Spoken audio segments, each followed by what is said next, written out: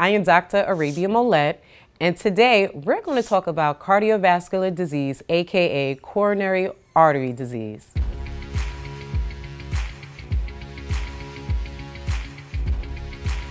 So heart disease, to really break it down, aka coronary artery disease, it's a condition that's characterized by a group of other conditions. So for example, it's hypertension, myocardial infarction, which aka heart attack, strokes, and eventually those things will actually lead to chronic kidney disease. And so when we think of heart disease, the first thing I'm asking, ask the patient as well, do you suffer from high blood pressure or hypertension?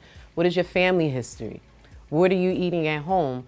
What are your activities that you do at home? Are you smoking cigarettes? Do you drink alcohol? Are you active? So those are the things that really makes a difference when it comes down to treatment in persons that are suffering from cardiovascular diseases, especially African American women, because again, women's health is not a priority in our country. Black women should be concerned because cardiovascular diseases kill roughly about 50,000 African American women annually. By the time an African American woman becomes 20 years old, she is at increased risk for developing heart disease. The thing is about cardiovascular disease, it affects all women. The problem is that amongst African American women, it's underdiagnosed or misdiagnosed. Many of us are coming into the emergency room at a very young age with chest pain, shortness of breath, high blood pressure, and that's very concerning.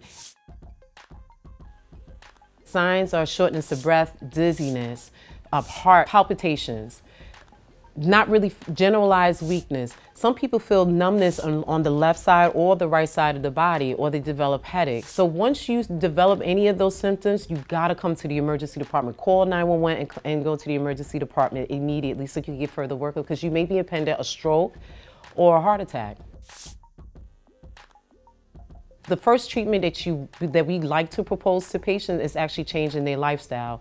Get rid of the cigarettes, decrease the consumption of alcohol, cook, develop healthy cooking skills, just promoting eating better.